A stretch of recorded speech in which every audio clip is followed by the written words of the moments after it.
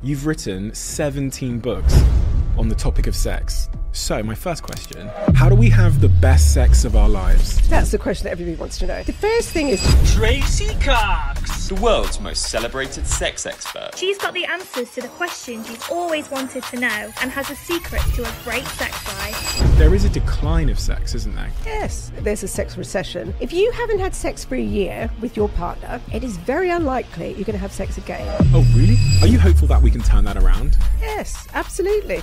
The key thing is Women's fake their orgasm. we have known that women don't orgasm through penetrative sex since Kama Sutra. And yet most men will go, yeah, I've heard about that. Women aren't having very many orgasms during partner sex. They're always fake. The way to solve the whole orgasm thing is, How do we predict if someone's going to cheat on us? number one, being close doesn't actually protect you against infidelity. You become so close to your partner, they're your best friend, you just don't see them as a sexual partner anymore. If you understand how sex works and if you can make sex good with your partner, affairs can be so preventable in so many different ways. Women get bored way quicker than men. Men don't get bored because they get the orgasm as a reward. You need to give women interesting, erotic sex and then they'll be interested. Otherwise, they're not going to be interested. I've noticed a trend that amongst my friendship group, a startling amount of them are in sexless relationships. Yep. What are some of the most important solutions? If you want to have great sex, you need... That's what you have to do if you want a good sex life. I think that's phenomenal advice. I have some breaking news. And no, this is an emergency. I've spent the last 2 years writing a book. And I've written 33 laws for business, marketing, and life that are derived from all of these conversations I've had here. I traveled the world to write this book. I interviewed some of the most incredible people. I did 6 months of extensive research on scientific studies and principles to corroborate everything that I wrote into these 33 laws. And ladies and gentlemen, that book, called The Diary of a CEO, the 33 Laws for Business, Marketing and Life, is now available for pre-order. And there are only 5,000 signed copies, and it's first come, first serve.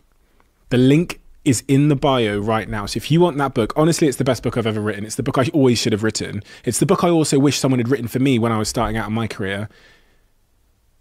I'm really proud of it. I'm really, really proud of it. Really, really proud of it. And I can't wait for all of you to get to read it. It's out in August. I couldn't be more excited about this, as you can probably tell. I don't know what to say other than the words I've said to emphasize my excitement, because I think it's important and I think it's really valuable. Link in the description.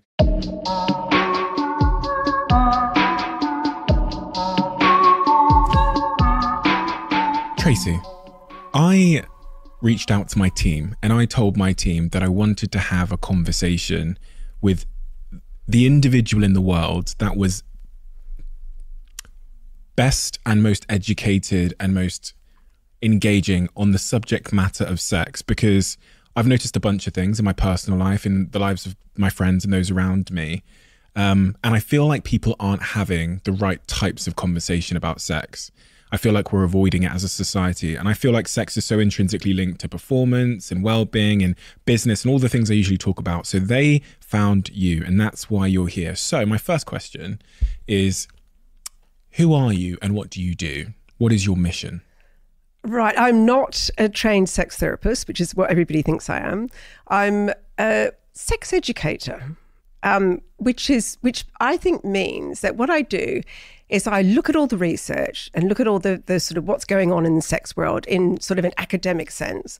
And then I work out, okay, so that's all well and good, but what does this mean for you and I? Well, not necessarily you and I together, but people in the bedroom. So I bring it down to a sort of level that is more practical, that all my books are very much like, right, so here's what we now know about sex. Here's how this is going to help you in bed. So I think my job is to sort of get the research and make it into something that, you know, the average person can understand and make it work for them. So I sort of, I'm a sex educator is a better way to describe me.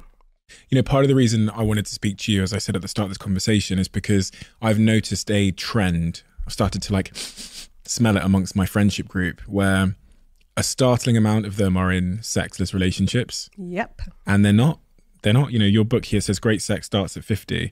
My friends the friends I'm talking about are in their 30s. Yes. And and there's lots of things here. There's lots of thoughts, and I want to figure out which ones are true. So I'm going to say a bunch of things which are inherently naive, and I know they are. So the first one is like, why aren't they having sex more often? And is that a problem? Are their partners to blame because they seem to want to have sex and their partners don't? Is it wrong? Are those relationships therefore broken, and should they break up with their partners because they're not having that much sex? So we'll go into all of that, but let's start with the point you raised about how lust and love are not necessarily great bedfellows. How does one, if they're in that situation where they really love their partner, they're really, really close to their partner, but they're feeling like the intimacy has ran out the back door because of, that sexual intimacy has ran out the back door. How do we create that balance? You talk about something called otherness, which I thought was really compelling in your new book. Such a big question that is, because that's the question that everybody wants to know. How do you keep desire going long term? The otherness thing is all about the close couples kind of become like Tweedledum and Tweedledee. They don't do anything separately. But you need to have separateness from your partner. And this is why during COVID, no one had sex at all. In the beginning, it was like, fantastic, we can have sex at 11 o'clock in the morning. And then it was like, oh, we can have sex anytime we want. How unappealing is that? The more available something is, the less we want it. But you need to separate from your partner. You need to be, have your own identity and your identity with your partner. And that's the otherness that I talk about, is seeing your partner in the real world and seeing them when you're not with them. Like so many couples only ever see each other at home in their house. They never see each other out. And if you go out, I remember once, very early on into the relationship with my husband, Miles, he was walking through a restaurant and I'd arrived first and he hadn't seen me. And he was walking through the restaurant and I saw a couple of women look over at him and I was like, shit, he's really attractive. Well, I knew that, but he's, and if I don't, he's out there all the time, like people are going to be attracted to him. So it sort of makes you lift your game a bit. So you need that. If you see your partner at home and, hi, you only ever see them come through the front door, they become too safe.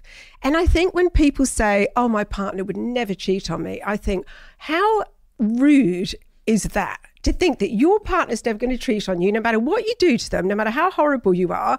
That's terrible. That's like saying your partner, is just a doormat that you can do whatever. I like to think that, my partner's not going to cheat on me, but, that makes me think that if I pledge monogamy, I pledge that I'm going to sexually satisfy my partner. I think you have an obligation to do that.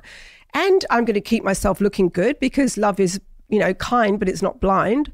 And I'm going to do all sorts of things. I think it's a real insult. If Miles said to me, I know you'd never cheat on me, I'd be like, I don't take that as a compliment. Would you? I think it's important to know that your partner will go and leave you if you drop the ball in a variety of different ways. And I think that one of the interesting points you raised there is about like physical appearance or keeping yourself well or keeping yourself attractive. Do you think, and I've asked a few people this over time, do you think we have an obligation to stay in shape, attractive, whatever it might be, for our partners? Yes, absolutely. I don't mean like you have to have facelifts or, anything like that, but you should keep yourself as attractive as you can, each of you. And I think, that's not just a physical thing, I have to say. It can be an intellectual thing. Yes, exactly. It's an intellectual thing as well, because desire goes, and especially, the grumpy old man, grumpy old woman thing. When people age, I think that they become very set in their ways and, become quite, you don't want to be the bitter and twisted person. You could look like, a Greek god. And if you're bitter and twisted, your partner's still not going to want to sleep with you. So yes, I do think we owe it to each other to say, to look as good as you can and to be as positive as you can. There is nothing less sexy than being with somebody who's miserable all the time, who's a negative person. It's so interesting that some of the most attractive things I find in my partner are when I look over and see her doing her work and her thing. So it's funny, she doesn't actually know this, but last night I came home from work very, very late because I was out, did some talks and I came home and I got in through the door and my partner was sat at the kitchen table. It was about 11 p.m. at night, designing her new studio on her laptop with her headphones on. And I just found that I took a photo and it's on my phone. And I took a photo because I'm proud of her in one sense, but it was really lovely that when I walked through the door, it wasn't about me. She was busy doing her own thing. Absorbed in her own stuff. Yeah. And I kind of like walk past, and I could almost see how some people might find that threatening. I like, well, hey babe, give her a kiss. Like she kind of like kisses me back, but then goes back to the laptop. I'm like, this is nice. And I went over and I sat on the sofa on my own and just watched Manchester United. But there was something really attractive about it. Yeah, of course there is. I mean, watching somebody at work doing what they love is the moment when, that you're like, wow, this person's amazing. I mean, I would hate to be a person who, the partner's at home waiting for you. Yeah. And where are you? And it's all about, so what have you done? Nothing much. How was your day? Yeah. It's not healthy for a relationship. That puts it too much on one person. If you want to have great sex, you need to have an interesting life. You need to be doing interesting things. You're not going to be having great sex if you're boring and you do the same thing every single day, because you just end up doing the same boring sex. You need stimulation all the time. And that routineness is the enemy of... killer. Yeah. The killer for women. The killer for women. Because women are the ones that find monogamy boring, not men. If you say to men, right, you could have the same sex, pretty much do the same thing every single time, 3 times a week for the rest of your life with this person, most men would go, you all right? Sounds all right to me. If you said that to a woman, she would go, you are kidding me. But this is what's happening. Women get bored way quicker than men. And they do so because our orgasm is far more complicated than yours. I mean, intercourse is usually the main event for most couples' sex. Intercourse is like the big bit that everyone aims for, right? And that's great for men because intercourse very successfully stimulates the penis. The penis wants to rub in and out of something, the vagina does a great job. Fabulous. For women, the clitoris is outside the vagina, that some of it is inside, and because the clitoris isn't that little tip, by the way. It looks like a wishbone. Imagine a wishbone, and the tip of the clitoris is at the top, and then it goes down the size of the legs, right? That's the clitoris. Amazing. 10 centimeters long. So because the clitoris is on the outside of the vagina, intercourse doesn't cut it for most women. Only 20% of women can climax through penetrative sex. 20%. Right? That means 80% of women are not having their orgasms through intercourse. So if you're going to serve up the same routine sex, and most couples have sex the same way over and over again, every time they have sex, and that's your lot as a female, you're having sex which doesn't give you an orgasm, you're having sex which isn't exciting, isn't erotic, isn't in any way really interesting, women get bored. Men don't get bored because they get the orgasm as a reward. Women get bored because the sex is just not the right sex for them. So women's desire for sex goes down so much faster than men's does. So you need to give women interesting erotic sex and then they'll be interested. But otherwise, they're not going to be interested. There are 80% of women listening now that can relate. Yes. So... And it's funny because I was speaking to a friend of mine. I told them that I was going to have this conversation with you. And I said, what would you like me to say? And this was the question they had. And it's linked to what you just said. They said, I'm in a relationship where my partner is having the same sex over and over again. He's coming very quickly during sex. And I don't know how to broach the conversation with him about like, this isn't working for me without like embarrassing him or whatever it might be. What advice would you give to that person? Gosh, talking about sex is just the thing. I mean, do you talk about sex with your girlfriend? Yes. How long have you been together? 4 years now. Oh, well done. We're just very open with things. Yeah, well done. That's really good. Because most people talk a lot about sex in the beginning when it's all going well. Like, aren't we amazing? Yeah, wasn't that great? All that sort of stuff. The minute there's problems, they tail off. And every sex problem can be solved if you talk about it. If you don't talk about sex, the tiniest sex problem can ruin your whole sex life. And the reason people don't talk about sex is that they're worried, exactly as you just said, that they're going to hurt their partner, that they're going to upset them. Well, you just be really tactful about it. And I always talk about the compliment sandwich. So say you want to say, so she wants him to be what? Give her more foreplay, something like that? Yeah, just he's reaching orgasm too quickly, and then she's obviously not enjoying it because he's over and she's still not, had her orgasm. No. Well, the mantra for that is she comes first. Always. The way to solve the whole orgasm thing in several ways, one of the ways is to have, give her orgasms through oral sex, fingers, vibrator, and then you go on to intercourse, which is when he gets his orgasm. So that's it's what a lot of couples do, a lot of straight couples do. You'll notice actually when I talk about sex, I talk about straight couples. The reason why is that gay couples have a lot better time of it because they've got the same issues going on. So it sort of helps if you're gay in lots of ways. But I would say, don't worry so much about, like, if she said to her partner, look, I really love our sex. I love our sex. I particularly like it when you do X. But when you used to do Y, give me more foreplay, give me oral sex. I really, really love that. Can we do more of that? So you're not saying, actually, you're not lasting long enough. And not lasting long enough is not going to be an issue with most women because they don't have their orgasms through intercourse anyway. So I think that men need to calm down about that. They feel like they have to go on forever and ever and ever. And it's like, well, she's not going to orgasm that way anyway. She's going to feel like she has to. And then you get the faking it and all that sort of stuff comes into it. But talking about sex is such a huge issue for people. And the funny thing about talking about sex is that once you've done it once, it's the first conversation, especially, I deal with couples who haven't talked about sex for 30 years. And that first conversation is excruciating. You're so like, oh my God, this is awful. I just want the, earth to move, like open and get rid of me. But once you move past that initial awkwardness, which seriously lasts like 3 minutes, then all of a sudden this relief, the amount of couples who say, oh my God, like I can say, actually, I don't really like it when you do that. Can you do this? And like, does it worry you that, my erection isn't as hard as it was when I was young? And you get reassurance and then they're falling over themselves. You will never, ever, ever regret trying to talk about sex with your partner. It is the number one thing you can do for your relationship. So she should think about what she wants, be very specific. Men particularly, like they respond best to very specific instructions. So instead of saying, look, this sex isn't working for me because, you're climaxing too fast and then all of a sudden it's over and I'm just left high and dry. If you say, this is my idea of the perfect sex session, can you just let's just take turns, we each design our own perfect sex session. Could you start with kissing? You could move on to kissing my neck. I really like it if you play with my breasts, and then I love oral sex, but could you do it for a bit longer? Very specific. And people are like, well, that's like telling saying can you say you love me? And then they say, I love you back. But no, giving instruction in sex is really, most people are really grateful for it. And it might feel a bit awkward the session after that where he's thinking, oh my God, I'm just doing exactly what she says. Isn't this embarrassing? And then all of a sudden you forget about it. And then the next session is like flowing and great.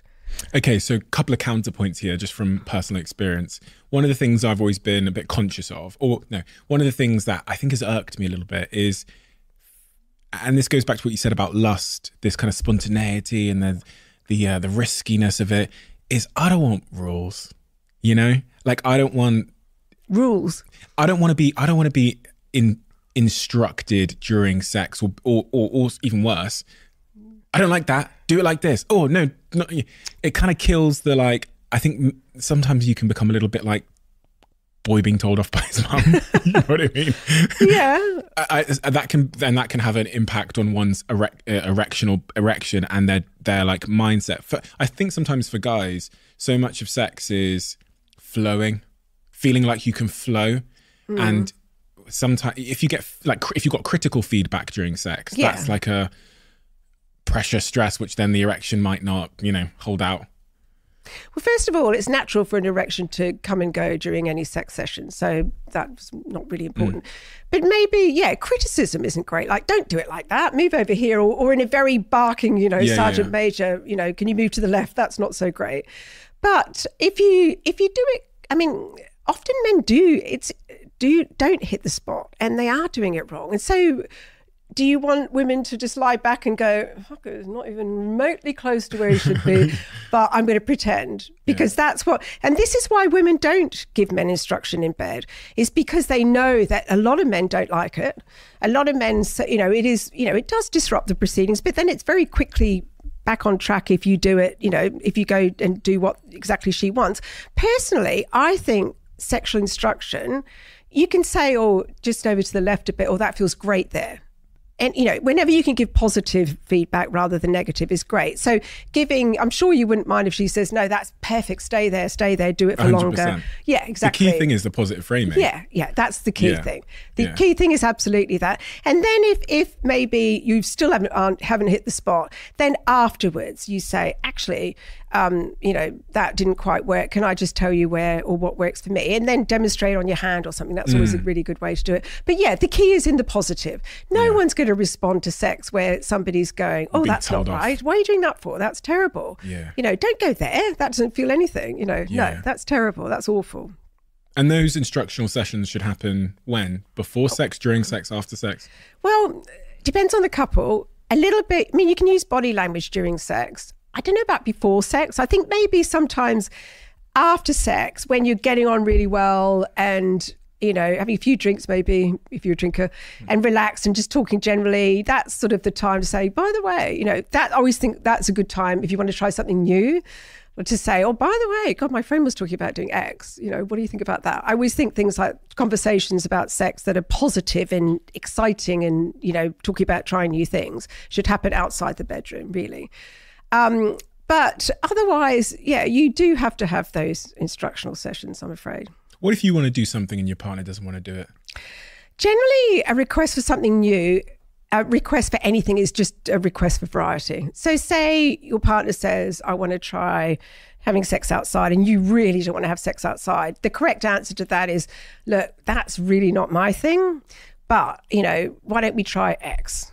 Most people, if they want to try something new, if you give them, I'm not open to that, but I am open to something else, then they'll be fine about it. But I mean, where you get into problems with somebody wanting to try something, other partner not wanting to try, is if it's something a bit fetish. Yeah, and that's when you get. Did you ever watch Billions? Where she had the fetish of being whipped and wanting to be the submissive, and he just let her go off and be satisfied by a sex worker. That's one option, by the way. If your partner has a fetish, is to just go, okay, I accept that you've got this fetish and it's not for me. So if it's really so much part of your makeup that you can't live without it, then go off with a sex worker and satisfy it. That's the extreme version. But most of the time, I think, or you can meet halfway. Like say your partner, say you want to have a threesome with two women. Well, then the meeting halfway might be that you have phone sex with the sex worker. Maybe you role play it. Maybe you go to a lap dancing club and she gets a lap dance by someone. There's always some kind of compromise in there where you can capture a sense of what the other person wants. Okay, so let's go back up to this initial question. My friends, they're in their 30s. Sexless relationships. They are increasingly frustrated about it, it seems. It's funny, I've got this collection of my best friends. So we're very talkative and communicative around our sex lives and stuff. And I just noticed that in various ways, they're in situations where they don't feel like they're getting enough sex from their partner, and they see it as a critical problem, which might result in them, for example, being cheating or ending the relationship. Even in my own sort of sexual experience, what got me really engaged with this subject matter was I was in a relationship where my partner turned around to me one day after 6 months and said, like, I don't like having sex. Oh. And as a young man, with you, or just I don't like having sex with me. Oh, and great. as a young man, I think with an ego, I thought, well, what does that mean? That's super emasculating. Does that mean that I'm not hitting it right, or like maybe it's her problem, whatever. And so I went on that journey. What did she mean? So it's interesting because we separated. Yeah. My reaction was very like. And also, I turned to her and said, like, why? And she said, the next sentence was, I'm not comfortable talking about that with you. Oh. Yeah, so for me, that was like the door had closed. Of course it did, because where do you go with that? Yes, well, exactly. Yeah. So I broke up with her. Yeah. And a year passes, we both go to different places, we both going to figure ourselves out a little bit. And on her journey, she really got to understand that at the heart of her relationship with sex was this fear that had derived from previous relationships where the partner was very forceful, a parent cheating, all of those things that we kind of discussed earlier. So it wasn't that she necessarily didn't like having sex. There was a lot of psychological work to be done on removing that fear of like abandonment. And really, if I made her feel safe, really, really safe, then the sexual appetite would return. That's what happened. Oh. So a year later, we get back together. We end up having the best sex of our lives. on an ongoing basis. And it was because she was able to understand, so first she was able to understand what was really going on. I was able to like be patient enough to like listen and, you know, go from weeks and weeks and months with not having sexual intimacy and just be there, which allowed her to feel safe. And then beyond there, we were able to kind of like rebuild it and experiment. And we're still together today. Oh my God, so this is your girlfriend? Yeah. I'll have to ask her for permission to say this, so I'll show her the clip and make sure she's comfortable with it. But that's my current girlfriend. That's an extraordinary story. So we went from a point of, I don't like having sex, I don't like having sex, really, really bad situation, to the best situation I think one can imagine in that department. Obviously, communication was at the heart of it, letting my ego down. Always, yeah. And giving her space to, you know, and I give the credit to her because she figured that out. But that's what got me really into the subject matter, because I've now got loads of friends that are in that situation. What I would say to your friends is, if your partner doesn't want to have sex with you, I wonder how good the sex is, because a lot of women say no. I'm presuming these are straight couples. A lot of women say no to sex because the sex that's on offer is not that interesting to them. So for this, we need to talk about sex drives, spontaneous desire versus responsive desire. Have you heard of that? Yes. Yeah. From reading your book. Oh, right. Okay. So spontaneous desire is 2/3 of men have spontaneous desire, and it's the desire that everybody has at the beginning. And by the way, if you want to know somebody's resting libido, you've got to wait about a year. You have to wait about a year to find out what their real libido is, because it's always so artificially inflated at the start, right? But so spontaneous desire, 2/3 of men have this. It's the, you know, seek sex, want sex, seek sex. They can go from, people with spontaneous desire could be like scrolling through Instagram, somebody sexy walks past and it's like, wow, I'm instantly aroused for sex. They go from 0 to 100 very quickly. They seek out their mate, want sex, and they're off, right? Responsive desire means that you have no desire for sex, or very little desire for sex, until somebody is actually doing something to you sexually. So this is somebody who, you know, maybe is with their partner wants to have sex, they're not even slightly interested, but goes, okay, look, I'll give it a go. Then once things start happening, if their partner is very good at stimulating them and they enjoy the stimulation, all of a sudden they're like, I'm enjoying this. That's the warming up. That's the warming up, right? Now, 30% of women have responsive desire. The rest of them are a mix between spontaneous and responsive.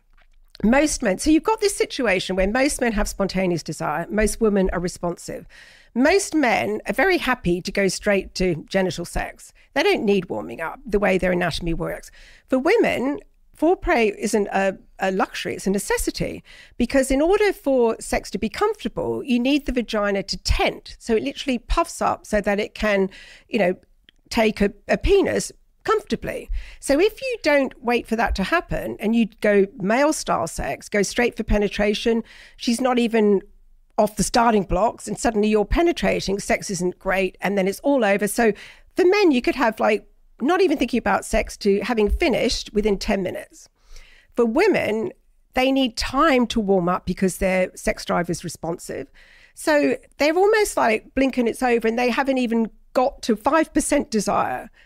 And this is the problem with couples. And that's with, I'm talking about a very basic couple who probably don't talk about sex and who aren't terribly sexually savvy. So I think people have an vague understanding that women need more foreplay. I mean, that's been drummed into men, hasn't it? But I think that what women don't understand is that women think, you know, at the beginning it was great, it was all spontaneous, desire was there. You know, when you get into a long-term relationship, desire doesn't tap you on the shoulder anymore. You have to create it. And women, I think because that spontaneous desire is gone and they don't feel like sex, it just doesn't come out of the blue unless they start having sex, they think, oh, that just must mean I don't want sex anymore. Wow, something's wrong with me. I don't want sex anymore. You do want sex. It's just that you've got to have sexy things happening to you before you feel the desire for sex. And if people understood that, if women understood it better and stopped saying, oh, well, it's obviously means my sex drive's gone. No, it hasn't. It's there. You've just got to have great stimulation and great sex to get it back. And the other thing about women is that we have this thing about that women want tame and they want romance and stuff. That's not true. So much research now shows that women like erotic, wild sex. I mean, they've done these experiments with women where they'll show them erotic videos and they'll wire up the genitals to measure genital response. So when you're aroused as a woman, blood flows to the genitals, same as men, and you lubricate. So they're watching all these videos, various sexy videos, and they have to say, you know, full in a thing, is this arousing you? No, because society says no, we're not supposed to be. And the genitals are like, are you kidding? What are you thinking? This is fantastic. I'm absolutely, say yes to this, say yes to this. So there's such a big difference between what we're taught and what we would like.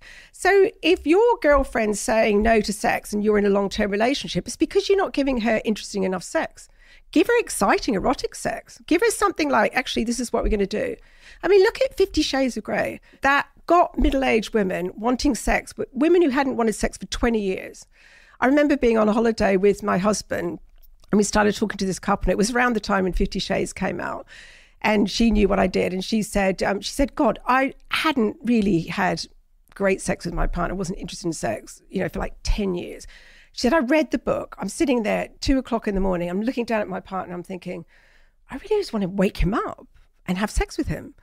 And she said, and I've never, and then she said, and I read the books, and suddenly I was back into this erotic sex with my husband that I'd forgotten about. Like, you think of sex, it's like, oh God, here we go, kissing, a bit fumbling, and then the routine sex. But give people something interesting. Like all your friends, give her really interesting scenarios. Take her somewhere sexy, push her out of her comfort zones. Don't give her romance. Don't give her, give her sexy sex, and then they'll be interested. I'm thinking of my friends like posing that and how uncomfortable they'd feel. Really? Like, babe, I want to drive to the countryside and da-da-da-da-da. Because, when you've been with someone and you've become that kind of sibling thing that you described earlier, they might almost look at you with a bit of... Horror, yeah. Yeah, you wouldn't go straight from not talking about sex to like, and we're going to go to a lap dancing club tonight. And no, you have to have the conversation. You have to bite the bullet and have the conversation. Because the thing about sexless relationships, if you haven't had sex for a year with your partner, it is very unlikely you're going to have sex again with your partner unless you confront it head on. If you just think, yeah, this will pass, it will never pass. You're not going to suddenly go, oh my God, look at that. We haven't had sex for 5 years. Let's go to bed now. No, it's got to the awkward stage. So, 30% of couples who have been together for 2 years or more don't have sex. 2 years, not 10 years, 2 years. 30%. It is very easy to get out of the habit of sex. And once you're out of the habit of sex, the less often you do it. And then couples get into this thing where it's like, God, we haven't had sex for ages. But you know what? Next weekend, we'll have this marathon sex session and that'll make up for it all. And then the marathon sex session is like, oh, God, how am I going to find time for that? Or, that's a bit daunting. And then, of course, you'd have to have sex for like 6 weeks to make up for the session. So it just becomes more and more insurmountable. So I always say to people, just have little bite-sized bits of sex. Sex doesn't have to have a beginning, a middle and an end. Like, have a big snogging session. Have a thing where he gives you oral, you don't do any, give nothing back, or you give him oral, or, you just do something sensual together. You have a bath together. That counts as sex. People think sex has to have intercourse in there. It doesn't. It's the least favorite bit for women. Take the intercourse out. Start doing little bite-sized stuff to reconnect sexually. It's like a frog in a frying pan, that old analogy of how slowly that, the frog doesn't realize it's being heated in the frying pan until the water's boiling and it's dead. Like, it happens very, very gradually in relationships. Yes, it does. And then you get to a point where you go, how the hell did we get here? Yeah. And at that point... you have to have the talk. The talk. This is interesting because one of my friends I was talking to him about it, and I was saying, like, you've let it gradually stray so far, and you're currently letting it, you're not addressing it, you need to stage a crisis. It's kind of the way I framed it to him, which was like, you need to say, stop. Like, this relationship has to stop. We have to have a conversation now, because I'm at a point now where I'm either going to leave this relationship or I'm going to end up cheating or something. So we need to fix this together. And it needs to feel important. Yeah. Or else it'll be allowed to simmer. That's exactly right. And of course, what lots of people do in that scenario is they just turn to porn. Yeah. And they just satisfy themselves with porn. But that's not ideal, obviously. Why? But because it's pretty soulless sex, isn't it? Just watching porn and masturbating. I think, it's really funny about porn, actually, because I used to have a great relationship with porn. I used to say to people all the time, like, porn is your friend, watch it with your partner. It's great for, if you've got a high sex drive and your partner doesn't, it you can satisfy yourself. It keeps your imagination, peaked. You can satisfy that sense of newness by watching porn. And now porn's moved into a really ugly stage with, there's such a concentration on aggressive acts like spitting, choking is terrible, slapping across the face. It's become very much like that. And young men are growing up to think that this is what a normal sex session is like. This is normal real life sex. It is not. Porn is nothing like real life sex. And then women look at it and go, gosh, right, okay, that's obviously what's expected of me. This is what I have to do. And it's moving into a very nasty direction. They say unmet expectations equal unhappiness. So by setting expectations up here as like, we're going to do this for an hour and I'm going to tie you up and spit on you and choke you and you're going to make this sound and you're going to scream and you're going to tell me I'm this and you're going to say that I'm your father, whatever perverse thing it might be. Then for those unmet expectations equals unhappiness in the bedroom. You go, well, I'm going to have to go looking for something else. And exactly. And that's what young men do because they think that's what sex is going to be about. It's not. So then they keep looking for the girls who will give them that. And then girls very quickly figure out, okay, if I want to be liked, I have to do that.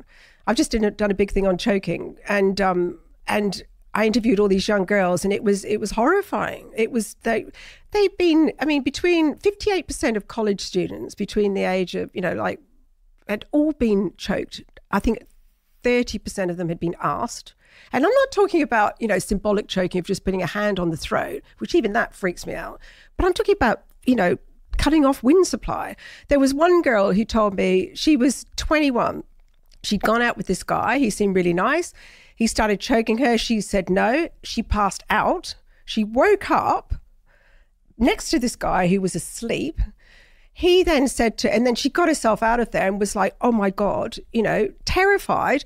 He texted her the next day and said, oh my God, babe, this sex was awesome. Let's meet up again. And she was just like, how could you possibly think that was good?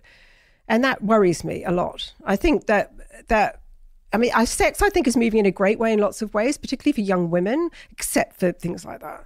I think that is terrible. So, no, you don't want to be satisfying yourself with porn.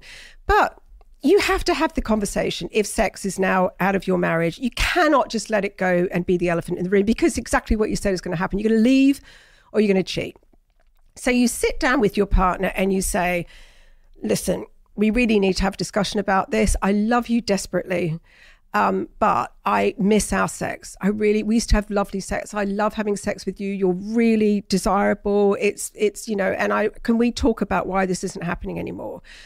Are you having the sort of, is it that the sex that we're having isn't doing it for you? What can I do to make you, want to have sex more often with me? Because I would really love to have sex with you more often. Can we have a discussion about this? Okay, I've got friends that have tried that. And what happened? The partner doesn't necessarily know. It's a similar situation to the situation I described that I was in, where my partner turned around and said something because they might not have the information themselves. They go, "Well, I just don't like having it," and they might not know that the responsive sex language that you talked about, and they might not know what's going on with. Oh, I see. The partner might not know why she doesn't want to have sex. Why she or he doesn't like having sex. And then you kind of hit a wall, don't you? Well, that's when you educate yourself. That's when you read a few of my books to give you a bit of education. But okay, so the partner who wants sex is generally more driven. So maybe they could sexually educate themselves and say, I've been reading up about this. Perhaps it might be because of this. Can we try having sex this way? But it's all about broaching the topic. And then, depending on the reaction, I know I've, encouraged some people to have this talk and then they've got an answer which is just startling. Well, they'll say, I don't want to have sex anymore. I'm not interested in solving this. So that's it. So you just have to put up with it. That's basically what I got. If somebody says that to you and you've tried on several occasions and I think that is grounds for walking out myself. And I did. Yeah. Yeah. And a miracle seems to have... Yes, because then people did some soul searching. And sometimes maybe you walk out and then the person thinks, well, gosh, actually, that's not very fair. Because monogamy is all about, I pledge to only have sex with one person. Well, if that person withdraws sex, then where are you left? Apart from having solo sex and, or you have an agreement. Okay, well, if you won't have sex with me, then what are my options? My options are to satisfy myself, to cheat, are you happy for me to seek the sex elsewhere? And lots of times people will say, yeah, actually I am. I don't want to know about it. I don't want it to be in our friendship group. And we're going to have rules about this. But, you know, some women are more than happy for that to happen. Or some men are more than happy for that to happen. It's not just a female thing here. Men go off sex as well.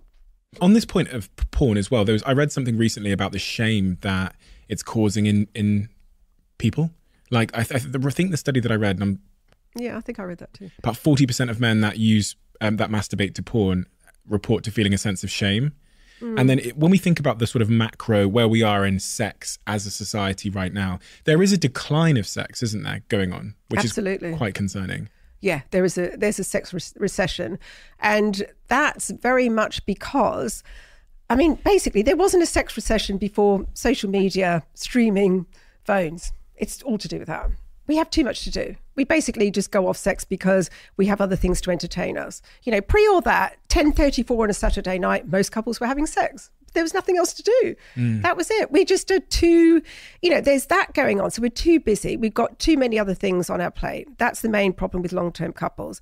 Then you have, like, I think less face-to-face communication, which makes people quite nervous. If you haven't had sex before and you're dealing mainly with, you know, FaceTime calls, you know, video calls, which is what lots of young people are, when you're face-to-face, they get very nervous. They don't know anything about body language. They don't know how to connect, and sex becomes scary. In Japan, there's something like 30%, no, higher, I think more like 45% of people get to the age of in their 30s and they're virgins. They've never even had a sexual encounter. And if you don't give your body sex, your body doesn't want sex. So they could quite happily go through life completely sexless. That's what's going to end up happening with sex. We are becoming less and less and less. And, you know, the more we go into virtual worlds, the more, I mean, the amount of people who rely on porn for sex, who can't even be bothered going out and finding a partner because it's all too difficult.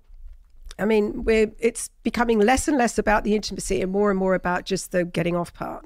We're now in an AI world as well. Yes, terrifying. Which is very interesting. Yes. Because you're now, you know, we've heard about sex dolls and stuff like that over the years, but a sex doll that can speak to you with such depth and reason and apparent emotional nuance and understanding is really, really scary. You can think, I was thinking about all the different ways that AI is going to disrupt us as like the social fabric of society. And one of the really clear ways that was, you can now have a sex doll in your house that speaks to you, that comforts you, that understands your problems, understands what you're going through and can give you unbelievable advice, will never shout at you, will never criticize you, and will please you in a personalized way. It will learn how to please you. Sounds great, doesn't it? Fantastic. Let's just swap our partners for that person. No, but we're right there. We're on the doorstep of that world. And you know what though? Think about all the lonely people. Think about all the lonely people that can now have a companion. Think about it like that. Is it real connection? It is. If you're somebody who can't find a companion in real life, or you're lonely, I mean, it's better than a dog, isn't it? I mean, I think that's got some really nice applications to it, but it's also got some dire applications to it, because then, you know, it ultimately we'll end up with no population, will we? Because no one will be having sex with a real person. Yeah. So I think you can see the short term. Oh well, you know, Dave's going to be slightly less lonely potentially, right?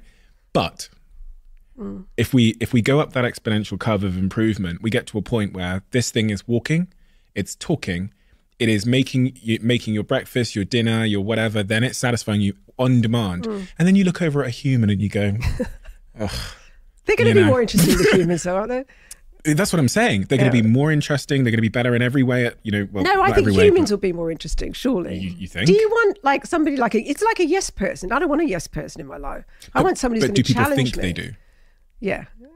I think people will choose the short term without thinking about the long term of like connection and companionship over time and challenge and different and solving problems. And I think the average person, if they could be faced with if they were to draw their perfect partner, they wouldn't say, I want difficulty and challenge and sometimes to walk out in arguments and to be interrupted when the football's on. You know, you're not going to put that in there. But then I think surely over time, I don't know. I do worry about AI with humans, and I don't share, like some people present the argument of like, we'll be free to do all these amazing esoteric things. We won't. We'll just sit there and look at social media and get fat and drink and sit in our rooms watching porn. That's what we'll do. Yeah, because we choose the like short-term dopamine hit over the long term. Yeah, instant gratification. Gosh, that is scary. That's going to be a huge industry. Yeah. I mean, it already is a big industry. Is, yeah. But these living AI sex dolls will be a huge industry. I don't think they've quite perfected the robot bit though, have they? So there's a couple of things happening in tandem. I mean, Elon Musk is working on his own robots at Tesla. We have Boston Robotics, I believe they're called, who have been working on robots for a long time. But it's going to move very quickly, as all exponential curves do. So now we've got the kind of machine learning, modeling, MLM, AGI, they call it, artificial general intelligence stuff, moving quickly. The robotics side, I think, is going to gain pace because now there's a greater demand. But it's really, it's one of the things did you see that film Blade back in the day? No. I saw Lars and the Real Girl. Do you remember that? That was about a guy who had a sex doll. Oh, really? And the whole village sort of accepted it. And then when he didn't need her, he got a real person at the end. But no, I didn't see Blade. There's a scene in this film called Blade where he puts on a headset and it's set, I mean, it was 20 years ago, but it was set in the future. Puts the headset on, and this headset, is exactly that. It's an AI that basically gets him off, and he has the time of his life. And actually, his partner sits opposite him, and they both put the headset on, and they. Yeah, I think I did see that. Yeah, it's amazing. A scary world. But that's what we'll be doing. We will be doing that. I mean, we're kind of going that way already with porn, and we talked about this sort of macro decline in sex. Are you hopeful that we can turn that around? Yes, and really? I have great hope with the young generation of women. I think this is the first generation of women who really have probably the least sexual hang-ups that we've ever had. And I think that, young women are much more adventurous than young men. It's sort of going in a weird direction, I think, that way. And all the young women that I'm in contact with, I'm talking about young women in their 20s, early 30s, we know that young women are more bi-curious than men. We know that young women are more interested in threesomes with two women than men are. We know that young women are more interested in going to a sex club than men are. We know that young women are more interested in polyamory. And they don't want several love relationships. They want the love relationship, and then they want to be able to have sex with men on the side. It's not men thinking like this is women thinking like this. And I think that it's going to make for more interesting relationships. And because women are overturning everything. Like the motivation for affairs now has completely reversed. So men used to have affairs for sex. Now most men, if they're in a good relationship, will satisfy that with porn, right? Most men. Now men have affairs for love and affection. Women have affairs, they used to have affairs for love that they weren't getting from their partner. Now they have affairs for erotic sex. Sex where they're not looking after their partner. They can be selfish. They don't have to care about whether they hurt his feelings or say, don't do it that way. They're not going to care about whether Stephen doesn't like it if he's being instructed. It's like, do that, do this. They want that sort of sex, right? And that's why they're having affairs. So I feel like my hope is that women are going to take the charge and go forward, and we're going to end up with sex that's more interesting, sex that's less doing everything to please a man, more equal. This is what I need, this is what I want, this is what you need, this is what you want. Let's work out the best way to do that together. Not where, because so many women still now, that's the thing that does disappoint me, is still have sex to please men, still pretend to have orgasms during penetrative sex, because society's brainwashed. We have known that women don't orgasm basically through penetrative sex since Kama Sutra, which was written in the 3rd to 5th century. And yet most men will go, yeah, I've heard about that. It hasn't happened to me. I've just been really lucky. All my girlfriends, it's just like they're faking. They're faking because the girl before faked and they feel they have to fake. And, every depiction of sex is that, everybody has this mutual orgasm, simultaneous orgasm together. And that's just how sex is. Well, it's not like that. It's totally not like that at all. Speaking of young women, in your book, Great Sex Starts at 50, one of the things you talk about is the issue of sort of sexual confidence and sexual self-esteem. Talk about that in the opening chapter of the book. And I found it really compelling, really interesting that women view themselves differently when they look in the mirror, which has a libido impact. Body image is terrible.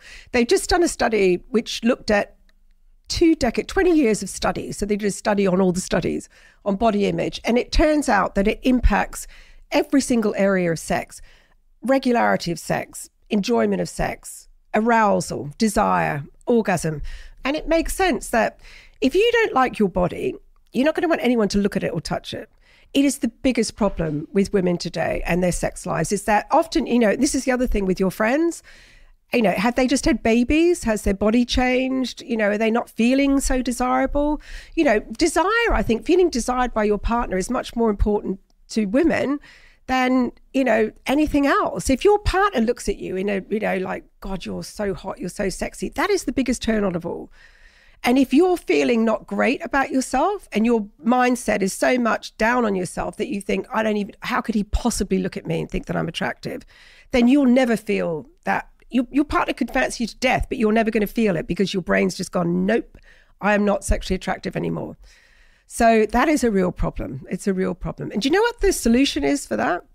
It's not to go off and get a facelift or get your hair done or lose weight or go to the gym more. Though actually going to the gym more is one. Exercise is really good for your sex drive and for your self-esteem.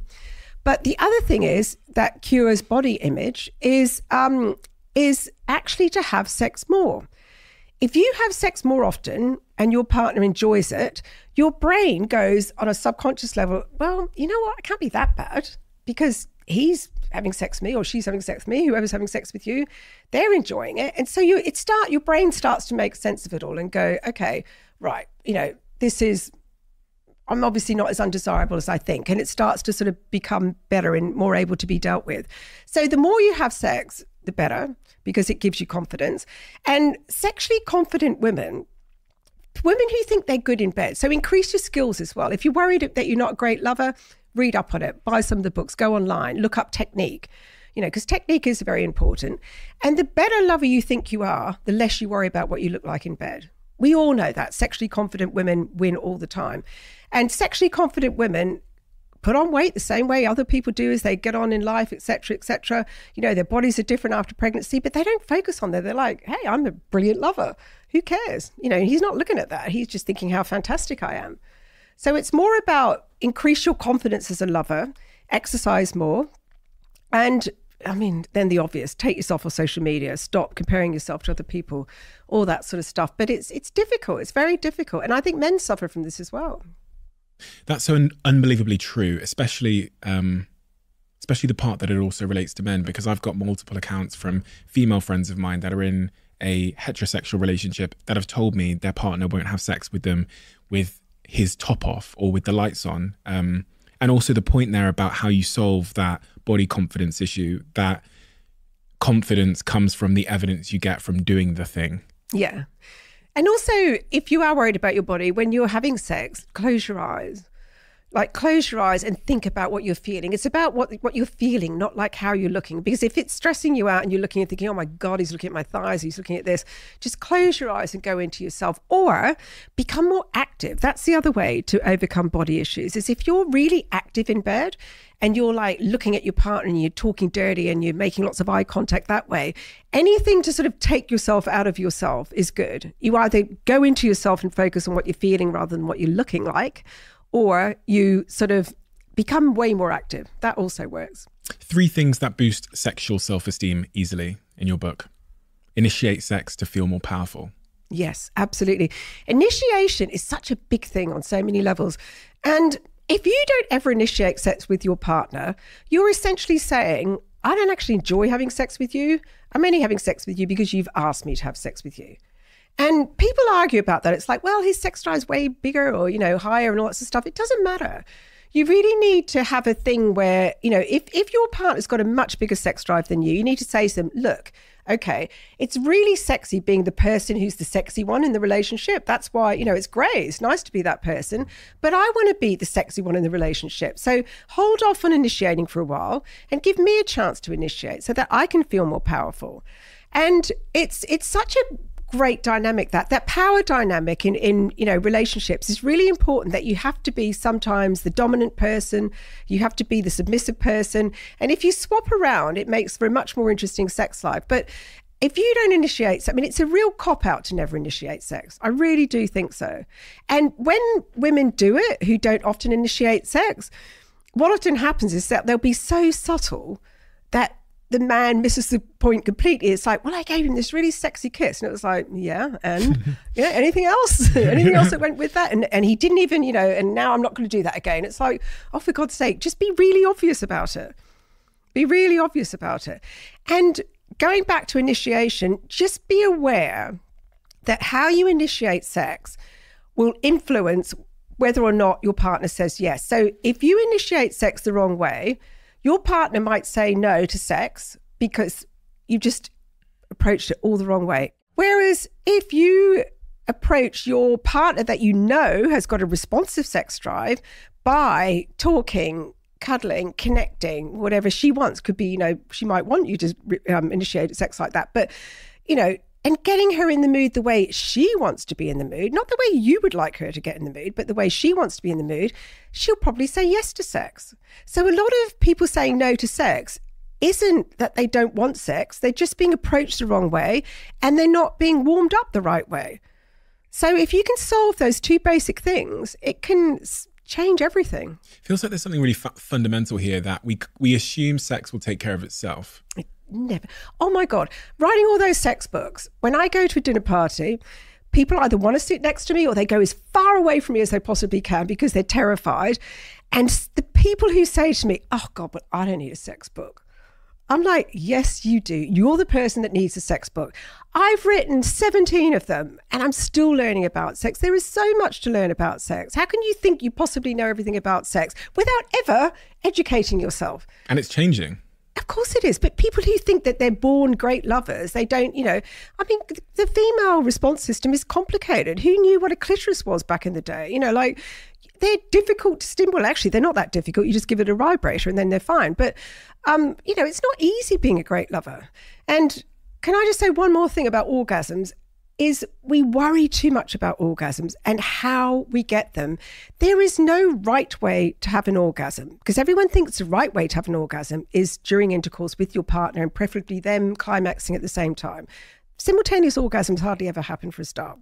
They're always faked. So the easiest way to give a woman an orgasm, great women can be very easily orgasmic if you use the right finger technique, if you give her the right oral sex technique. But the thing that is most expert at stimulating the clitoris is vibration. Most women can have an orgasm within 3 minutes with a vibrator. So we have this big orgasm gap problem where men are having lots of orgasms during partner sex. Women aren't having very many orgasms during partner sex because they don't understand each other very well, because sometimes people just can't relax with another person there, right? So the solution is to put your hand in the bedside drawer and bring out a vibrator, and she would have an orgasm every single time, the same way you have an orgasm every single time. Why don't we all just do this? It's the easiest solution in the world, but we don't. Young men are better at it. They'll often say, and she'll say, if women are honest and they'll say, look, that was fantastic, but I kind of missed the moment a bit, which you can as a woman. Can I just use my vibrator, or can you use the vibrator on me? Sorted. But we have this that's a cheating orgasm. One. Or that it takes something away from what sex is supposed to be. Yeah. But it's a solution. I'm not saying have all your orgasms like that, but just maybe now and then have the vibrator in the bed. And why is it inferior? If you can have all that intimacy, if you've had the oral sex, you've had the intercourse, you've thoroughly enjoyed it, but it just hasn't given you that tip over. What I mean by that question about this fundamental belief that kind of sex is supposed to take care of itself. And I think that's why we don't talk about it enough. We don't research about it enough. We don't invest in making it new and exciting and different and all the things you've said, is because we just assume, because at the start it kind of takes care of itself, doesn't it? Of course it does, yeah. First couple of months, and then all the sex hormones are there, driving us without even us having to think about it. And then you don't think about sex as something you've got to work on and talk about and invest in and buy stuff for and change all the time. I've already got a job. I know. Well, unfortunately, that's what you have to do if you want a good sex life. There's it's what you do. And the thing is, it makes me laugh because we put effort into every other thing. You don't like eat the same meal every single night. You buy a good cookbook and look up recipes and experiment with different things. And no one goes, oh, that's terrible. That's so much effort. I don't want to have to do that. I want to know how to cook a 3-course cordon bleu meal without even looking at a cookbook. Well, in the movies, they never do this. There's no movie where they sit and talk about sex. What did you like? Okay, you liked it when I did that. In the movies, they come in the door and they pick them up and they put their hands back and they rip the dress off. Oh, and then do you know what? I'm the worst person to watch TV with because I shout at the television. Honestly, there was a thing called Dr. Foster. Did you ever watch that? Mm-hmm. Saran Jones was in it. And there was this couple. They'd been together 10 years. They woke up on a Sunday morning, right? Sunday morning, just woke up. She's, of course, full makeup, lingerie, everything. And next minute, he's like thrown her against the wall. They're having sex standing up and, like all the... And I thought, oh, for God's sake, this is couple 10 years in. It is not happening like that. And then even me, who knows that this doesn't happen, this is not the norm, I'm like a little bit like, and I always turn to poor old Miles and I say, you realise that's not true. You realise that this is not a real, and he's sort of like sitting there going, yep, I do know. But, like, cover your eyes. Don't have unreal expectations. Don't think you're missing out on this. And because it's sad, because people they think that hot sex at the beginning.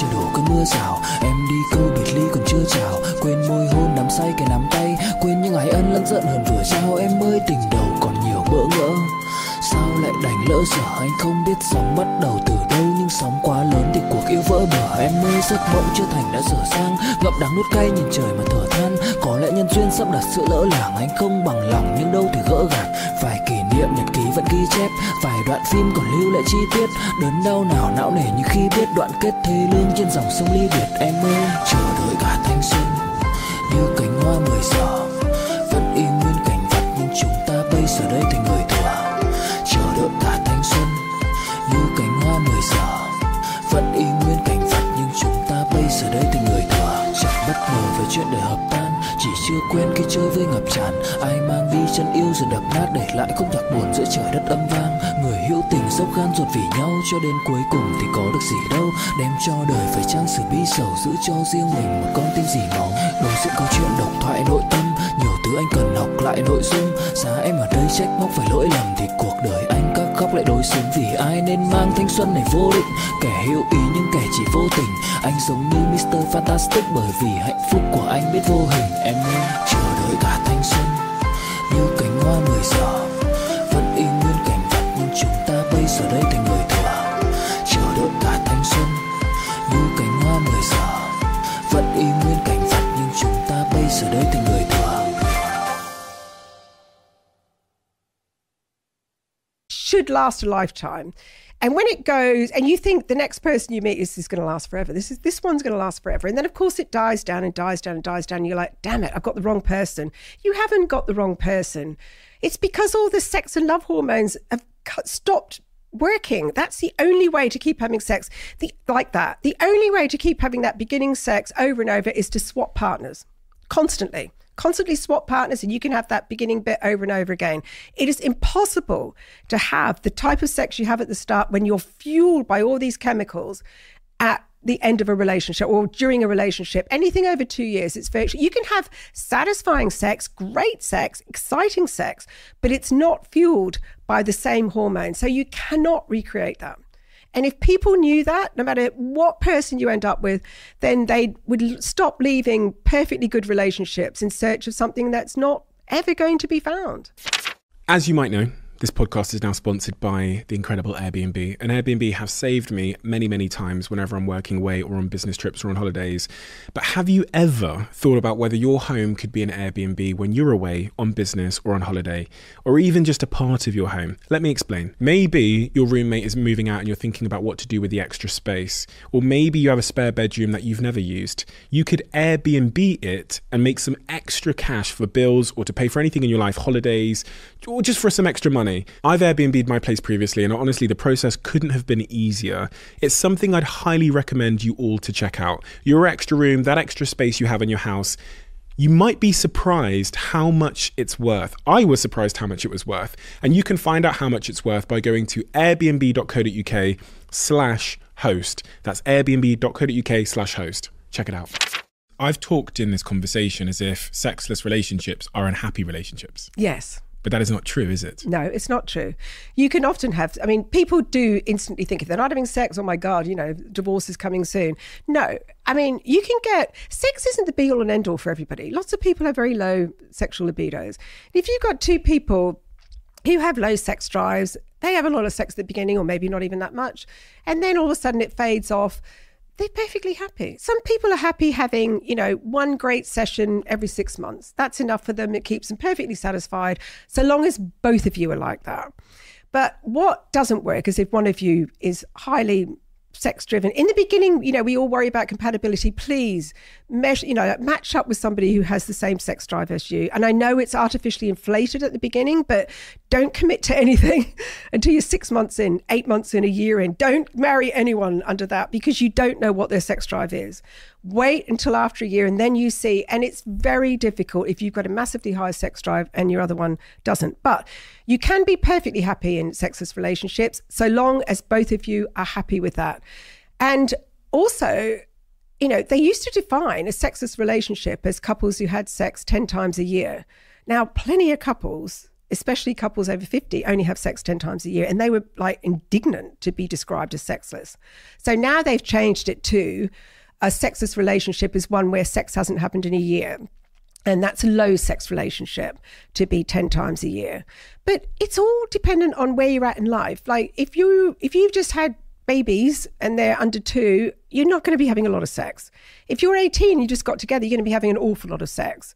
If you've just gone through menopause or perimenopause and everything's gone to hell, you're not going to be having sex at that period of time. So there is no one size fits all thing. So find your normal is what I would say. And if your normal is no sex, so long as you have a conversation about it, that's fine. But what you cannot do is stop sex and not talk about it. That is really, really dangerous. You've got to have some kind of discussion, even if that's getting into bed one night and one of you says, we don't have sex much anymore. Does it bother you? No, it doesn't really bother me. Good. Even if it's that. But you need to have lots of affection, you need to make up for that. Don't stop touching physically, because when sex stops, people often stop touching each other because they're worried that that's going to lead to sex and that's going to be awkward. So keep up the effect. That's why you've got to have the chat. If you don't have the chat, affection stops. And if affection and sex stops, then you are in trouble. If you've got lots of affection, you're okay, so long as both of you are happy. Interesting. But you're not going to be happy if one person doesn't want sex to stop and the other one does. That doesn't make for a happy relationship at all. And in that situation, is it right to then just leave? No, you have to chat. And the chat is, but they say in the chat, no, I want more sex. I say, I don't want more sex. Then what do you do? Well, then you look at you sort of go through a process. So you have the chat. You make sure the sex that's on offer is good sex for the person who doesn't want it. You look at anything around it, like, have they got any childhood issues that need dealing with? What are their, do they not want to want? If they don't want to want, then you need to look at what happened, sexual trauma. If the person that doesn't want to have sex with you is willing to look at ways to become more sexual, stay, of course, stay. There's always hope. Yes, there's tons of stuff you can do. You can strip sex right back to basics where you don't have penetrative sex for a year. You might do the Sensate Focus program, which is all about touching each other without sexual intent. And it might be that you have to go almost like you've got to learn how to have sex all over again. If your partner's willing to try, anything's possible. Definitely don't walk out. But if your partner says, I don't want to have sex with you and I have no interest in having sex, I've got no interest in trying to, get back my desire, and you're not allowed to have sex either. You're not allowed to seek it anywhere else or, apart from running off to the office and masturbating to porn. Well, what choice have you got? Some people stay. Some people stay in that scenario because the love is very strong and they've got kids or whatever. But I think that's an incredibly selfish thing to say to a partner. Chapter 9 of your book, it says that 33% of couples said that they rarely or never have had sex, and 1/4 of those rated themselves as being extremely happy. That's right. So something like 75% of people who are denied sex nearly all of the time stay if the love is strong. People choose love over sex. And of course they do, because how often are you having sex? Even if you're having sex a lot, even if you're having sex once a day, twice a day, it's still only really for half an hour each time. So, you know, in the proportion of the time you spend together, the love bit's more important than the sex bit. It definitely is. Unless the sex bit is really bad, and then it tends to poison the rest of the relationship. Do you do any sort of therapy for couples? Do couples ever come to you? Face-to-face, no. And do individuals come to you for advice in a professional context to get good therapy or anything? I do friends and friends of friends and stuff like that. I don't, because I lack the skills to disassociate. Oh, okay. This is why I never became a therapist, because I'm not very good at... There are ways to solve a problem where you can stand outside the problem, or you stand right in the middle of it all and take it all on, and I'm the stand in the middle person. And I wouldn't ever be able to...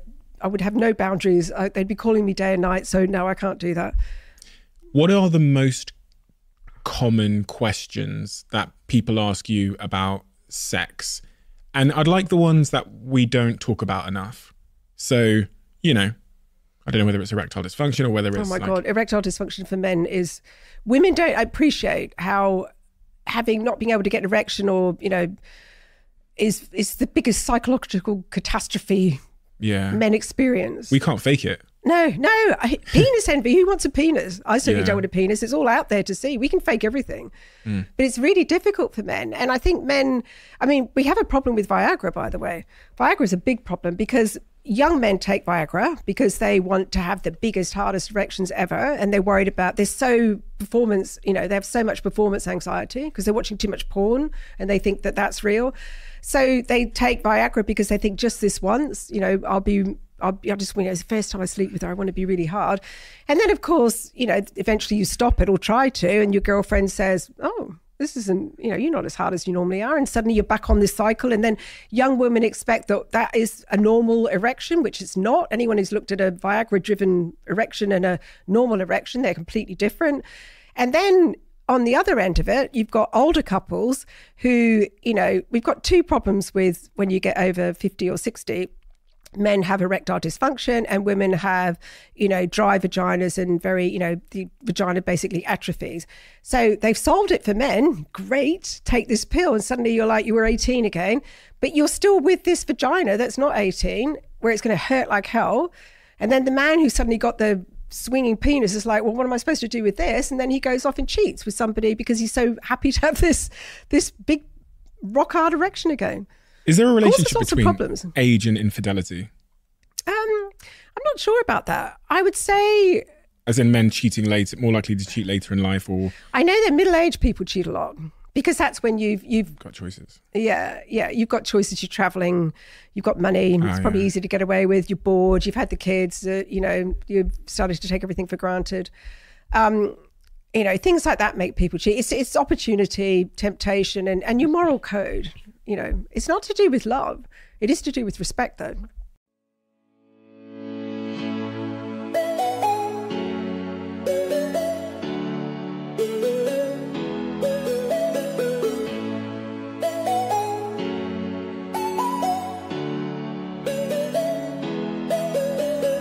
Đưa cho anh cái bản đồ, đưa cho anh cuốn từ điển, đưa anh đi để cấp cứu. Kiện em. Đưa cho anh cái bản đồ, đưa cho anh cuốn từ điển, đưa anh đi để cấp cứu. Mặc cuộc đời nó chẳng như ý em mong, anh nguyện vẫn luôn sẽ như lòng em muốn. Dẫu không cách nào mang nắng về đêm đông, cũng không hái được sao trên trời kia đem xuống. Nhưng sau này có thể đưa em giữ hộ tiền lương, sau này có thể làm việc nhà nếu em lười. Nhân gian thường nói không tồn tại thiên đường, chắc do họ chưa từng nhìn thấy lúc em cười. Ấm áp tỏa sáng tựa vầng thái dương, kéo anh chuyển động tinh tiến ở xung quanh. Hoài ngày hạnh phúc nhất mà anh âm thầm mãi ước, ngày ta đứng trước linh mục và cùng sánh vai lại. Thêm lần nữa tuyên bố nhẹ em về khuyên bố mẹ kén rể đi anh đến tuyển ngay, dù ít tin tưởng vào duyên số. nhưng nếu em cho số đảm bảo mình nên duyên đấy. Từ khi gặp em Google hết tác dụng, bởi em là tất cả những gì anh cần tìm, giống một kho báu để ngăn người khác đụng tới. Đối đầu thế giới anh cũng sẵn sàng cân tím, ghét phải lặng im coi em như cô bạn. Nỗi nhớ đong đầy bao giờ mới khô cạn, khoảnh khắc bên nhau thời gian như ngừng trôi vì em sở hữu sự hấp dẫn vô hạn. Yêu đơn phương cảm giác khó đọc tên, mọi thứ mù mịt giống như đứng trước bão. Mãi hy vọng chờ đợi ngóng trông đến ngày nụ hôn đó sẽ một lần được trao. Hương thơm ngọt ngào vương trên mái tóc em, gây nghiện cực mạnh anh ngày đêm ước ao. Quỳnh là loài hoa đẹp nhất trong bóng đêm, cuộc đời này u tối đang cần em bước vào. Đưa cho anh cái bản đồ vì anh sắp lạc bên trong đôi mắt kia. Hãy đưa cho anh cuốn từ điển vì cảm xúc này anh không thể cắt nghĩa. Chuẩn bị đưa anh đi từ cấp cứu vì anh sắp gục ngã dưới chân một nữ thần. Kiện em bóc lột khiến trái tim anh sao xuyến quanh năm chờ được kỳ kể cả ngày chủ nhật. Sắp phát in mà đâu dám lộ ra, bên bưu điện cũng không ship hộ quà. Họ chẳng thể nào chuyển hết toàn bộ nhung nhớ của anh, định trao em bởi tại vì to quá. Xuất hiện bất ngờ như cơn gió vườn qua, trái tim thẫn thờ tự dưng nó chợt lạ. Đối với cuộc yêu chỉ đủ chỗ cho hai người nên giá trị em giờ luôn là nhỏ hơn ba. Nhưng tất cả đều do anh nhút nhát mà dù chinh phục em đúng mục tiêu đích thực, những câu tỏ tình lại như quốc ca Tây Ban Nha mãi không thể có được một lời chính thức. Anh ghen tức với những chiếc gối ôm được trong vòng tay cùng người mà mình thích. Anh khao khát chạm vào bờ môi hôn tới nỗi thú nuôi anh cũng xem là kình địch. Mẹ anh khuyến khích nên đi theo giấc mơ đời mình, vậy anh đi theo em suốt trọn kiếp này nhé. Quyến rũ đến mức bao tấc thơ lời bình cũng khó để lột tả cái vẻ đẹp gây mê. Em làm anh cứ loạn lên lưu luyến lại càng thêm khi chót phần vương tình, làm thao thức bâng khuâng giữa màn đêm, tâm trí hoài ngàn năm mãi say đắm hương quỳnh. Yêu đơn phương cảm giác khó đọc tên, mọi thứ mù mịt giống như đứng trước bão. Mãi hy vọng chờ đợi ngóng trông đến ngày nụ hôn đó sẽ một lần được trao. Hương thơm ngọt ngào vương trên mái tóc em, gây nghiện cực mạnh anh ngày đêm ước ao. Quỳnh là loài hoa đẹp nhất trong bóng đêm, cuộc đời này u tối đang cần em bước vào.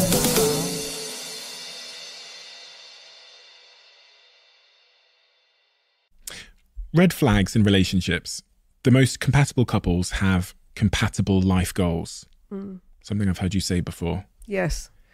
I think that is really important because it is all about, its timing is so important. And life goals, say you've got the perfect relationship now, your girlfriend's great. Say suddenly you decided, right, I want to go off to Africa and work with pygmies for 5 years. This is my life goal.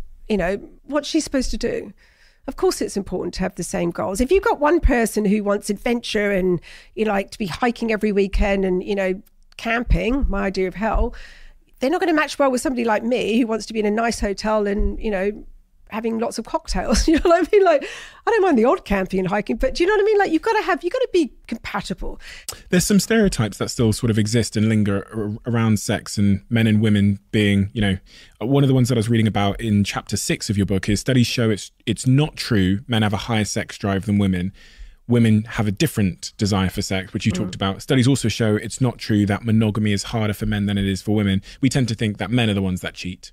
Exactly. Which has never made sense, because if we just pretend the world for a second was, do the heterosexual equation, every time a man is having sex in a heterosexual world, so is a woman. So, the numbers don't quite add up. One would assert, just from looking at the numbers, that it's got to be quite close to like 50-50 to some degree. Yeah, of course. And also, like, if you look at the stats on who's happiest, the happiest people are single women and married men. They're the two happiest groups of people always. Single women and married men are the happiest. But the happiest groups of people, like not married women. Married women like end up doing all the jobs, and married women aren't happier than single women. Single women are happier than married women. And married men are really happy because they get everything done for them, basically. What role do kids play in this whole equation? Oh my God. Kids, I think, really make the love part better, I suppose, because you've created that thing, but they're terrible for sex. Terrible for sex. I mean, the minute the kids come along, you can kiss goodbye for sex for 5 years, really. Really? And people freak about it. And they're like, it's never going to come back. And it will come back. Of course it will. But, all your energy is going to children. So I think if you're going to have kids, you've got to accept that your sex life is going to take a backseat for a long, long time. Don't panic about it. Keep having little sexual connections that aren't necessarily including intercourse, little bite-sized pieces of sex, and you'll be fine. But don't kid yourself that it's not going to change your sex life, because it will. Boy, will it. Some people think that having kids will save the relationship. Oh, God, no. It's so stressful. I do not understand this. Every time I see somebody with a child, you only have to hang around children for about 2 seconds to realise how stressful they are. If you've already got problems in your relationship, and suddenly you're going to sleep deprive yourself, you're going to have somebody dependent on you 24 hours a day, how is this going to make you more happier with your husband. It doesn't even make sense to me. It might stop people leaving because of, obligation, but who wants to be with somebody out of obligation? You said something that in your work that a neuroscientist told me on this podcast, which is that after the first year, non-parents are generally happier over time than parents. It's kind of a controversial idea. It is a controversial idea, but I mean, there's a trade-off with kids. There's such a trade-off. You can never, and I think I'm a step parent. My husband has a daughter. And when we're going through hassles with Sophia, which she's a little darling, but also can be a little devil, let me tell you, he can sleep. I can sleep. Miles can't sleep. And I lie there and I think, gosh, if I had given birth to Sophia, if she'd been, I wouldn't be able to sleep. There's no way that I'd be able to sleep. It's you are knowing that you're going to be worrying for the rest of your life once you have a kid. It's such a big responsibility. And when you have that responsibility, it means, you're not going to be able to you're not selfless. You become selfless then, don't you? You can't be selfish and have a kid. Well, you can be a really bad parent, but it's different, isn't it? It's really different. I'm sure, but then parents say, well, you're the one that's missed out because you don't have this incredible, and I have such a good relationship with my mum and my dad, and us three kids are all milling around them. They're like 87 and 89. I'm thinking, no one's going to do that for me. Who's going to do that for me? I have to pay for it. So there is that. When I hear that stuff, I do wonder if it's the term happiness is the confusing thing, because, a parent might say it's given me such a sense of purpose or meaning. Yeah, of course. If you ask me in a survey on a Tuesday how I'm feeling after staying up till fucking 2 a.m. because this kid was screaming, I'm probably more likely to report at any given moment to being less happy. But if you zoom out, there's more meaning and purpose. One might say that to try and provide the counter argument. How many people, if you say, what's the best thing you've ever done? They say having children. Yeah. Everybody says that. Yeah. And they can't all be lying. No one says a promotion at work or whatever else they say. No, they don't. So it must be, not everybody says that, but I do know mothers who say, God, you know what, if I look back, maybe I wouldn't have done this. But they're very brave, and they tell childless women that. They never tell a woman with a child, by the way. Yeah, of course not. Yeah. Women's libido, I was reading in chapter 6 about women's libido tends to drop as they age, whereas men's seems to remain fairly stable throughout the relationship. Stable, but then they have women struggle with the drop of because menopause, with all the drop of testosterone and all the estrogen, all those things that keep your genitals in good shape and keep your sex drive high. Men's testosterone drops as well, but then they're struggling with erections. So if you're an older man and you can get your head around that you're not going to get erections as easily as you did, and it doesn't bother you, you're going to be fine. If you're a woman and you actually, get all the things that are available to you, take HRT if you can. Like, there's solutions for all of this. And don't think to yourself, oh, well, we're old now, we're not going to be sexual. You'll be fine as well. But I think people panic, when they hit a certain age. And there's this perception, people I did a campaign for Replens, which is a vaginal moisturizer, which most men blink at, and good to see you didn't. And it was all about, and had these beautiful images of older people kissing passionately or naked from the back, and they were quite old. They were the most beautiful images, and so many people were threatened by that. They were really threatened because it was old people doing sexual things, and we're not treated to that. We don't see that very often. So when somebody does that, they people freak. They don't like to think about older people having sex. So when you're old, you have it already in your head, I'm not supposed to want sex anymore, which is completely untrue. And is that why you wrote a book called Great Sex Starts at 50? Yes. Because for me, that's what happened. I went through the whole of my life with a high libido.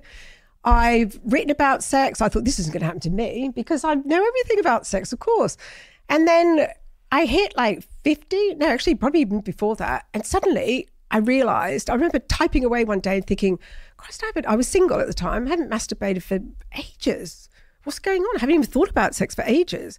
And it's the drop in hormones. And, and it's quite extraordinary to that whole spontaneous desire. I had very high spontaneous desire, and suddenly it went.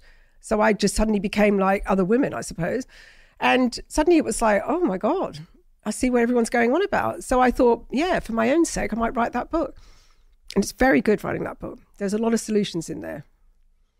What are some of the most important solutions for my listeners that are maybe experiencing a similar situation? Again, manage expectations. Keep having sex. That whole use it or lose it. You've got to keep having sex. That's very, very important. Get your head around the whole thing about that old doesn't mean that you can't be sexy. You can be, it doesn't matter what you look like, it's what you feel like. It's so many, many different things. And also you don't have to put, I think as a society, particularly English people, we all put up with stuff. Like there are solutions for all of these things. You know, like if you've got a dry vagina, go and get a vaginal moisturizer, go and get a, you know, estrogen pessary. There are solutions for everything that happens with menopause. You don't have to sit there and just put up with it all, because if you do, then you won't want to have sex, definitely. So seek all the solutions. Don't be scared to try and find solutions to all these things, because they really are out there. Change your headset, you know. And the women, it's interesting that they did a big thing about what really influences women's desire post-menopause. And it wasn't menopause. It was your attitude to sex. If you'd always loved sex and you wanted sex to continue, you found the solutions and you kept on having great sex. If you were never that keen, it's like, oh, actually, you know what? Here we go, an obstacle. What a great sort of excuse to never have sex again. So its attitude was way more important to how good the sex was after menopause, nothing to do with menopause. It seems again like one of the foundations behind all of this that's kind of hiding in the back room as it relates to people's libido and their attitudes to sex is that kind of childhood experiences we talked about, which is super tricky to unpack and even become aware of. And we all have our own childhood experiences of sex, intimacy, relationships, some cases, in the worst cases, abuse and all of those things. Yeah, it's terrible. That we need to find a way to overcome first or address first before we can even That's right. have a... And I mean, particularly for men, often their first childhood experience of sex is being caught masturbating. And how the parent deals with that is very formative, because if it's like, absolutely, what are you doing? You know, like, it's really filthy, it's dirty, it's like, what are you doing? Then they are going to continue.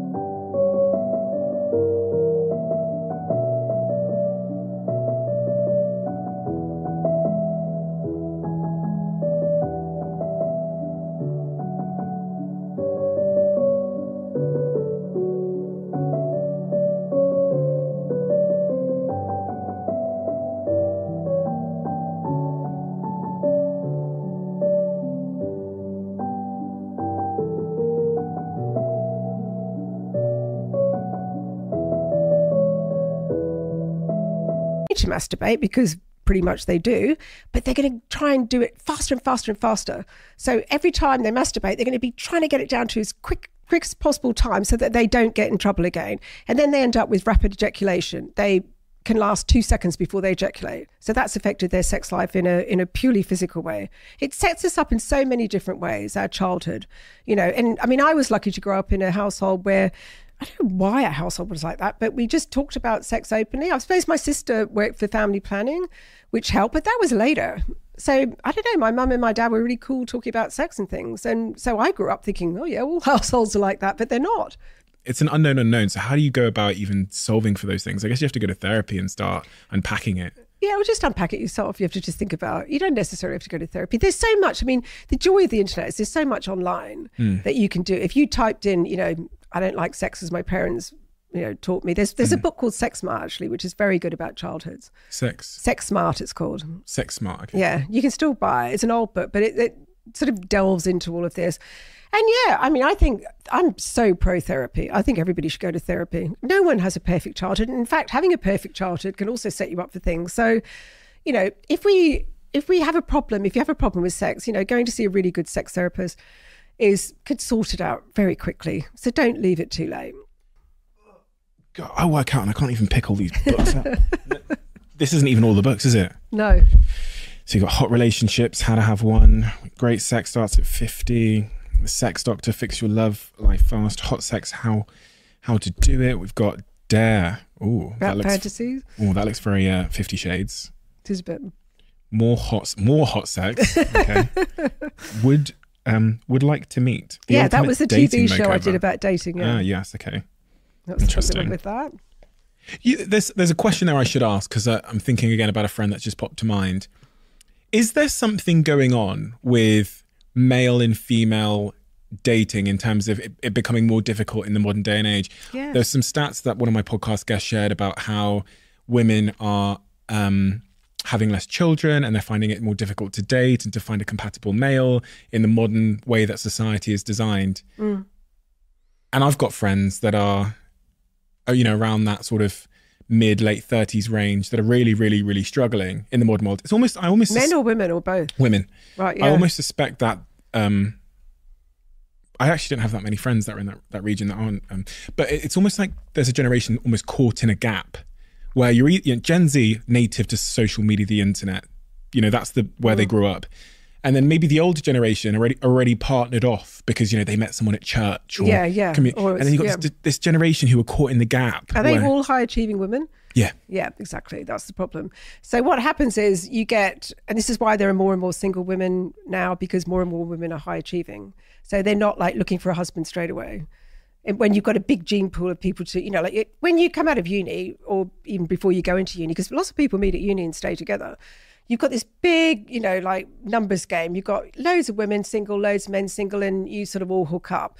And if your motivation is to get married and have kids, and that's your only motivation, you're going to find a partner early and that's it. Job done, keep going, right? Assuming it all goes well.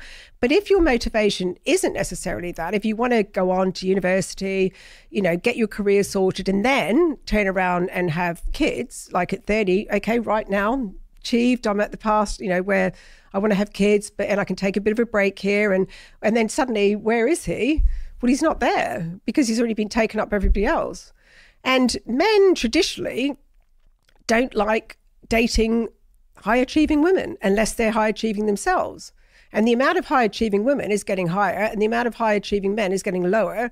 So you've got even less of a pool to choose from. So the answer for the women is to think outside the square and think, right, okay, do I really need the guy who's got the degree? Because high-achieving women like to go for high-achieving men. So is that statistically? It's just generally what happens, isn't it? You sort of, if I've got a degree, I want somebody else who's got a degree. So then you have to change your wish list a little bit and think, okay, I'm going to, I'm not going to be as rigid with my, must-haves, and perhaps, think about things like, well, does it really matter how much he earns if I'm already earning lots of money?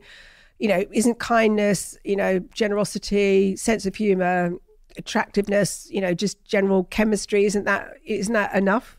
So if you go for those qualities, you end up a lot better off and end up happier as well. Is that against our innate wiring? Because, some people sometimes say that men care less about the financial resources of their partner.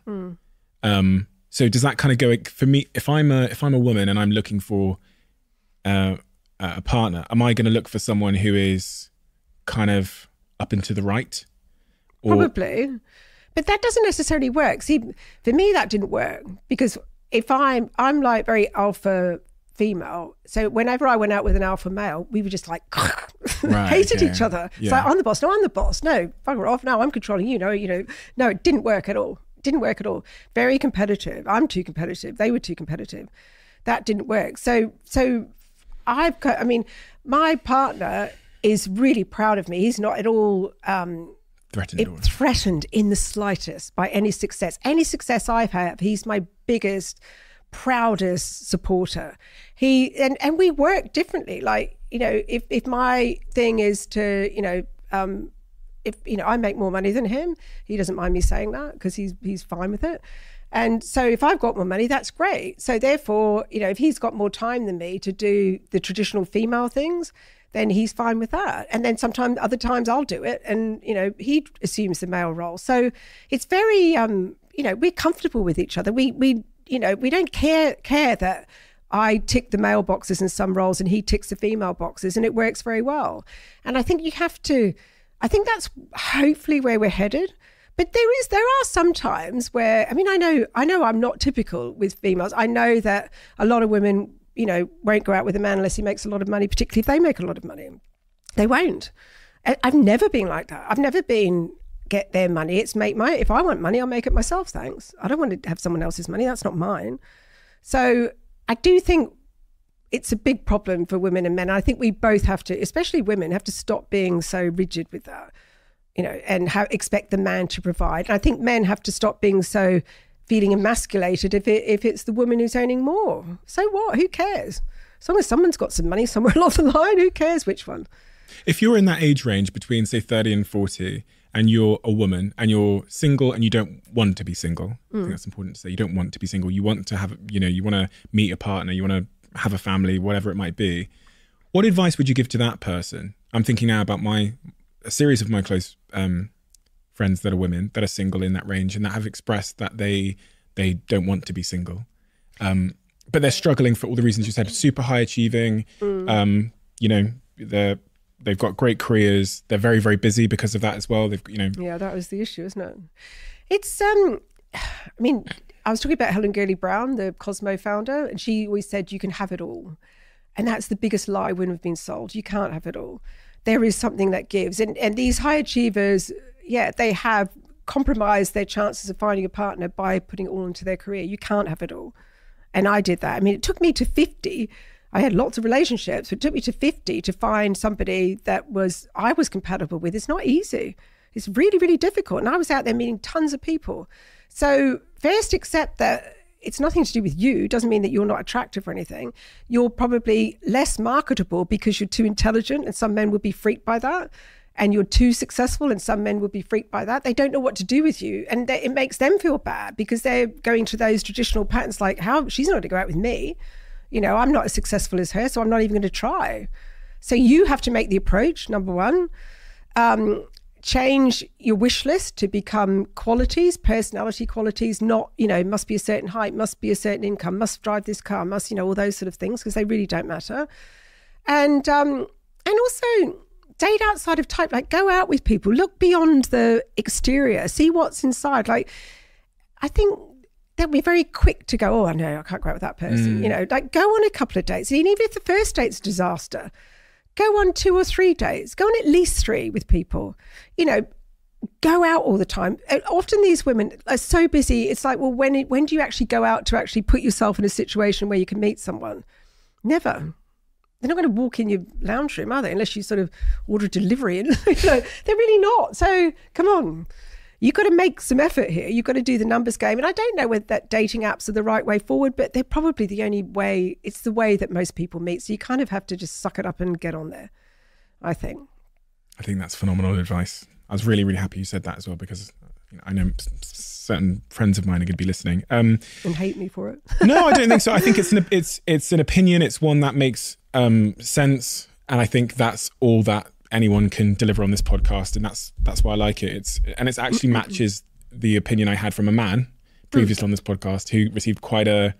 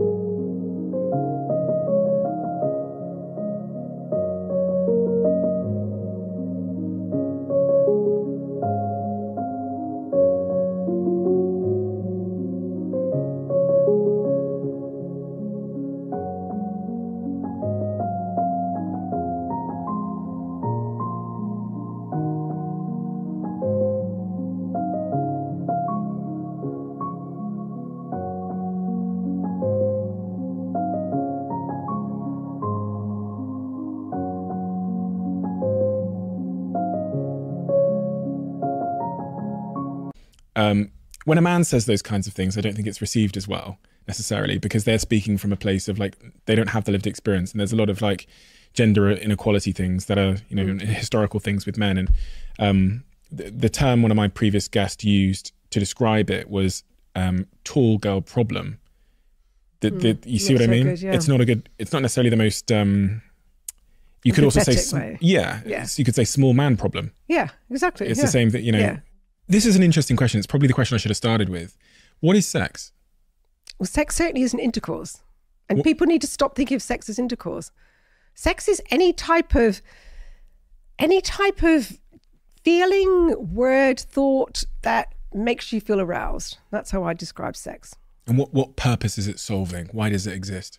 To create other human beings. This is why, our going right back to the beginning, this whole thing that we have that, why can't we have the sex at the beginning all the way through? Because it doesn't suit. It wouldn't work. If you were lust driven and all you wanted to do was shag like rabbits, you would never get anything else done. You certainly wouldn't have children. You certainly wouldn't have a job. So we are designed to keep the world in a safe place. We go through lust and infatuation, romance, attachment for a reason, so that we calm down, we don't have the hot sex, and we keep the world, we bring up our children in a sensible way, and the world continues. What does that say about monogamy, though? Because it's probably not natural. That's what I was going to say. Because if my sex drive is deteriorating to any degree, one would suggest that's encouraging me to go shag someone else. Well, it is, but you don't, because you love your partner. So it's a trade-off. It's always a trade-off. You can have the love and this contentment and the companionship. And this is why older, you asked about infidelity statistics. Older people don't cheat very much who are in good relationships, because they're not having that drive, that lust is gone. Your sex drive is lower as you get older. And it's the trade-off. It's like, I could go out and cheat and have really hot sex, but I'm going to have to look my partner in the eye, and I really love my partner. So I'm happy to wave goodbye to that hot sex. I've had enough of it in my life. So it depends on your motivation. So if you are driven by sex, then just don't settle down. Keep swapping partners and get that out of your system. And then you're not going to be dishonest to anyone. But if you do want a relationship, sometimes you have to go, okay, we can have great sex. It's not going to be like the sex that you have at the beginning, but you know what? I've got 2 kids. I've got a great wife. I've got, it's a trade-off in life, isn't it? Everything's a trade-off. So you don't think monogamy is natural? I think that for sex, no. I think for sex, no, it's absolutely not. For our sex drive, it's the worst thing, is to give someone security and, predictability and stuff, and the same person over and over. No, not for our sex drive. But the problem is that the alternative is polyamory, right? So you have this one love relationship and then you seek sex elsewhere. Now, in theory, that really appeals to me. I can see that would be great, right? But I'm not going to feel comfortable waving off my husband. Bye, darling. You have a great time. Don't worry about what time you get back. No way. He's mine. It's possession, isn't it? It's ownership. It's sexual ownership. You're not going to, you might want to do it yourself, but you're not going to send your partner off, and they might want to do it themselves, but they're not going to send you off. So I don't know what the solution is. I really don't. Well, as you said, in life, you can't have it all. So everything is trade-offs. And that is another trade-off where I'm sure some people would love to be able to have sex with other people, but they wouldn't want to reciprocate that exactly to their partner. We have a closing tradition on this podcast where the last guest leaves a question for the next guest, not knowing who they're leaving it for. And the question that's been left for you, okay. When you are near the end of your life and looking back over it, what will you be proudest of, and what will you regret the most? Gosh. Proudest of my career and having helped people. I'm one of the really annoying people when you're in a dinner party who's just knew what they wanted to do really early on with the writing, and then that happened very early with my parents. So I'm really proud of that. My first book, I was so excited. I literally, that when you just jump on the spot, I was literally jumping on the spot. I don't really do regrets, actually. I don't really do regrets. Maybe I wish that I was more, or had been more confident. I'm confident on the outside, but not on the inside. I'm the most confident, unconfident person you'll ever meet. So, and probably realize that no one's looking at you. They're too busy worrying about themselves. I wish I'd sort of calmed down a bit and was more confident. What's the symptoms of that inner lack of confidence? Insecurity, like going away and like the first time I listen to this, for instance, it'll be like, oh my God, I was terrible. Look at me. Look at the way I look. Oh my God, why didn't I do something else with my hands? What, I'll go through it. Then I'll go, don't be silly. And then I'll listen to it and then I'll have an okay opinion about it. But yeah, there's still that little bit there. Any idea where that's come from? Yeah, parents. When you're left on your own and feel abandoned at the age of 15, that's not great, is it? And then all these small things are a potential abandonment. Maybe people don't think I look good, or maybe I don't know. Maybe yeah. That's another. Yeah. It's funny. I'm confident of my abilities professionally. I'm confident that I'm intelligent. I don't know. I suppose, you never really... I mean, I remember when I studied psychology and the guy just got up there and said, he was a great lecturer, and he said, it's all about your childhood. And we all just rolled our eyes and went, oh, for God's sake, it's so like, how ridiculous. It's not. And it is. It really is. Like, I'm still that 15-year-old girl that stood there terrified. She's still there. And so it's interesting. But I put on a good show, like everybody. You certainly do put on a good show. Thank you so much, Tracey. Thank you. You've given me so much, answered so many of my questions. And I know for sure, people are going to tell you, I'm sure they're going to message you, but for sure, I can say on behalf of all of the people that have listened, you've helped them.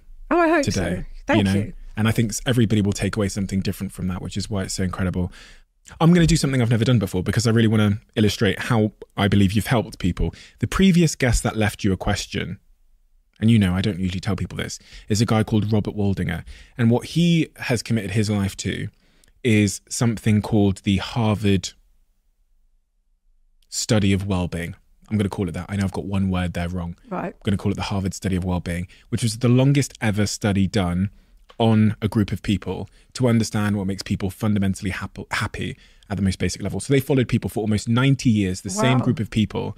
Even, the founders of the study have actually died. So they've passed the study on to Robert. And at the very heart of what they found on this study, which ended up being a TED Talk, which has done 45 million views, it's one of the most listened TED Talks of all time, is that the thing that makes us most happy in life and also healthiest in terms of an insulation from stress is relationships. It's number one. Men that have positive romantic relationships live 14 years longer, women 7 years longer. That's right. And one of the things that ends great relationships and leads us to isolation and loneliness is sexual issues. I see it in all of my friends. And the work you're doing is therefore, in its very essence, helping people to solve the most important problem of all, which is connection, relationships. So it's incredible work to be doing. And it's work that not a lot of people will want to do and confront because of the stigmas and taboos that still remain. So thank you so much, Tracey. Thank you. Thank you for being so wonderful. That's a wonderful compliment. You're captivating. No, you really are. You're really, really captivating. And you're super smart and you know your stuff and you've looked at all the research. You really are the best at this. So thank you for being here. Thank you for helping me. You have. And thank you for helping all of our wonderful listeners. Thank you. I'm going to walk away very confident now. Thank you. Awesome. And you look amazing, by the way. Your dress is fantastic. Everything about you is fantastic. So, yeah, thank you. I never really usually pick the chocolate flavoured Huels. My favourite are the banana flavour. I love the salted caramel flavour. But recently, I think I in part blame Jack in my team, who's obsessed with the chocolate flavour Huels. I've started drinking the chocolate flavour Huels for the first time, and I absolutely love them. My life means that I sometimes disregard my diet, and it's funny, that's part of the reason why I've had a lot of guests on this podcast recently that talk about diet and health and those kinds of things, because I am trying to make an active effort to be more healthy, to lose a little bit of weight as well, but to be more healthy. And the role that Huel plays in my life is it means that in those moments where sometimes I might reach for, junk foods, having an option that is nutritionally complete, that is high in fiber, that is incredibly high in protein, that has all the vitamins and minerals that my body needs, within arm's reach, that I can consume on the go, is where Huel has been a game changer for me. You got to the end of this podcast. Whenever someone gets to the end of this podcast, I feel like I owe them a greater debt of gratitude, because that means you listened to the whole thing. And hopefully that suggests that you enjoyed it. If you are at the end and you enjoyed this podcast, could you do me a little bit of a favour and hit that subscribe button? That's one of the clearest indicators we have that this episode was a good episode. And we look at that on all of the episodes to see which episodes generated the most subscribers. Thank you so much. And I'll see you again next time.